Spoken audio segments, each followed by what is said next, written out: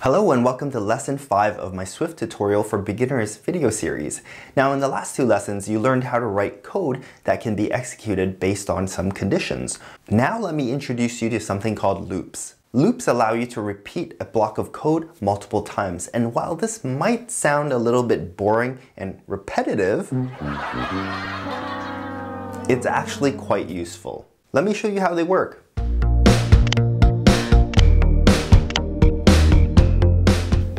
So now I'm going to demonstrate for you the for in loop, and this is going to allow you to loop a block of code for a set number of times. Let's jump into the playground that I have prepared. Well, I haven't actually prepared anything because it's a blank playground, but let me present to you this dilemma. So if we were to print hello in the console, and let's say I wanted to print this 5 times. Now I could just write 5 lines of code like this. You know, you get the picture. But we can use a for in loop to condense this code into just a couple of lines. And let's take a look at the syntax for a for in loop. So true to its name, the keywords to use are for and in. You start with the keyword for, followed by some sort of variable name. Now you don't have to use the var keyword here, you just give it a name, and then you write in, and then you specify a range. So there's a lower range followed by 3 dots and then an upper range. And I just want to mention that it's an inclusive range. So if your range is 1 to 5, it's going to loop from 1 to 5, and that would be a total of 5 times. And then you follow that by a set of braces. Inside the braces is where you put your code, and that code is going to be looped for whatever range that you've specified. So I know that this is yet another set of keywords and another sort of syntactical structure that you have to remember, but remember what I said, don't try to memorize anything. As long as you do the exercises and worksheets after each of these lessons and you just spend 15 minutes even just trying it out and playing around with it, you will remember the keywords to use and the structure of a for in loop. You don't have to memorize anything. So that is really the way to go. And don't forget, I do have a cheat sheet for you to download on the resources page for this video series, which you can find the link to in the description below the video. So have that cheat sheet beside you, and if you ever forget, you can just refer to it. All right, now let's jump back to our playground and let's take a look at doing this for in loop.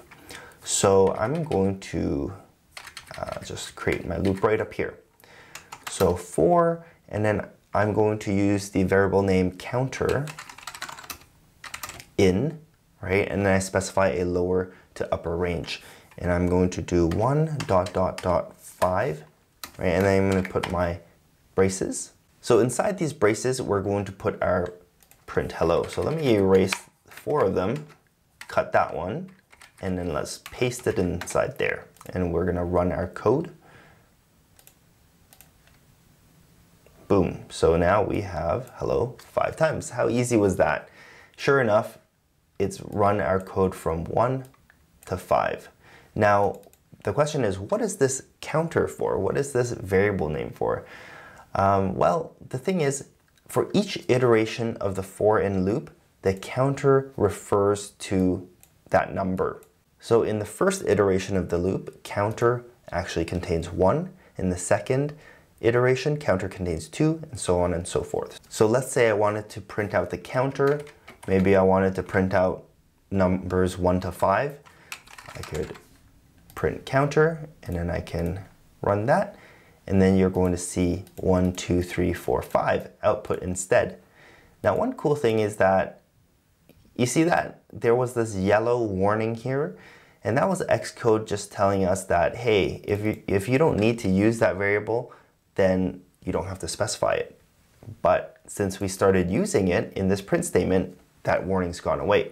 So let me tell you what that warning was all about. Why don't we go back to hello? And then that little warning is gonna come back. And it's telling us that this counter was never used. Consider, and this is kind of cut off. Let me see if I can show you. Consider replacing it with an underscore or removing it.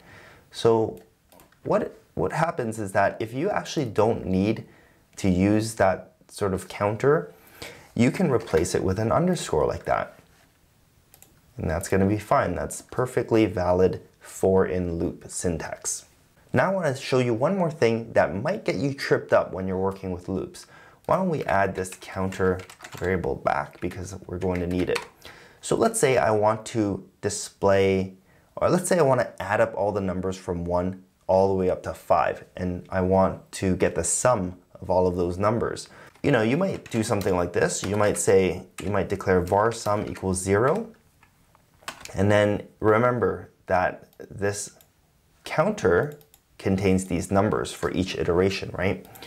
So I might want to do something like this, plus equals counter. And I think this is the first time you've ever seen the plus equal operator like this.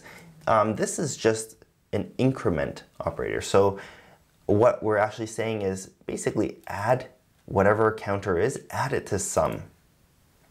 So if sum is 10 and counter is 5, well, sum is now going to be equal to 15. So another way to think about it is that it's equivalent to writing sum equals sum plus counter. All right, it's kind of just like a shorthand. All right, so in every iteration, we're basically adding 1 and then adding 2 and then adding 3, and we're collecting it inside this variable sum. So what I want to do now is just print sum, and now let me run it. What would you expect to happen? Let's take a look. We get 1, 2, 3, 4, and 5. Well, that's not what we expected, right?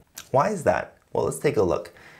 So in iteration number 1, we declare a variable called sum. We've set it to 0, and then we're adding 1 to 0, and then we're printing that, and so we get 1. Well, in iteration number 2, counter is now 2, and then we are declaring sum and setting it to 0. So we're essentially adding 2 to 0, which is 2, and so it prints sum and we get 2, and so on and so forth. So the problem is that in every iteration of the loop, we are declaring sum and we're setting it to 0. So we're not really getting that addition of the counter through the iterations like we want. And if you notice, you might say, why am I able to declare sum so many times? Right? Because in the very first lesson, I told you that when you declare a variable up here like this, and like str, you don't need to redeclare it in order to assign it something else. Right? So I can assign Tom to str up here, and that would be perfectly fine. However, if I try to declare str again, you know, like this, I'm going to get an error. Invalid redeclaration of str, right? You can't do that.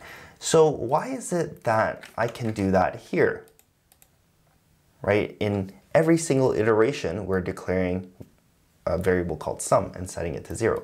Well, the reason is because every iteration, it's almost like a clean slate. There's no recollection of what happened in the previous iteration. So that's why that's happening. Essentially, we're resetting sum every single iteration. What we want to do instead to get the desired effect is that we should move this declaration out here and set it to 0. And then inside each iteration, we are essentially just adding the counter to sum. And we are going to get the desired effect if we do it this way. So outside here, I'm going to print sum. So let's stop it and run it again. And so we get 15, and that's the numbers from 1 to 5 all added up. Now, as you can see, up here, we've declared sum, we've set it to 0, and then down here in the for loop, in the first iteration, counter is 1, so we're adding that to 0, and so sum now is 1, and in the second iteration, we're not resetting sum, counter is 2 this time, and we are adding 2 to 1, so we get 3, and then so on and so forth, and then the loop ends after 5 iterations, and then we print sum. And so that's why we get this single number here. So I just wanted to go through that quick example to illustrate kind of how loops behave, because I know a lot of beginners who get tripped up with something like that. All right, recap time. So use a for in loop to execute a block of code for a set number of times. And each time your code runs is called an iteration of the loop. Now be sure to practice with the worksheet for this lesson because loops are powerful stuff. In the next lesson, I'll show you some other kinds of loops. Just click on over there for the next lesson and I'll see you there.